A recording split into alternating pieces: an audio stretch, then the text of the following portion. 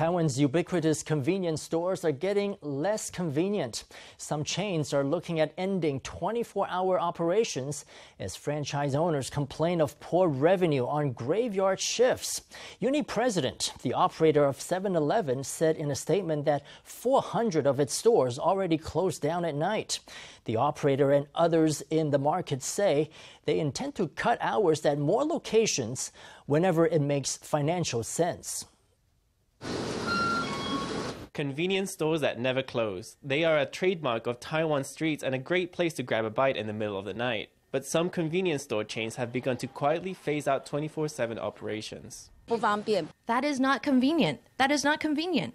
Those stores are a freezer away from home. They're a storeroom too. According to market leader 7-Eleven, some of its franchisees say it's not cost-effective to keep stores open all through the night. At present, 400 of the 5,300 7-Elevens in Taiwan are no longer open 24 hours a day. The operator of 7-Eleven says it will continue to assess the revenue data and may cut night hours for even more stores in the future. Many of the convenience stores that close early are in industrial areas, schools, or shopping areas with set closing times. At some of these stores, vending machines and other automated solutions are used to meet customer needs.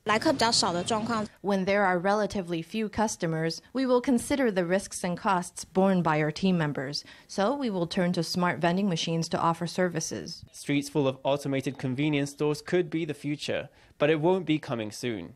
7-Eleven opened Taiwan's first convenience store with no staff last year, but poor revenue has prompted the chain to hit pause in its expansion plan.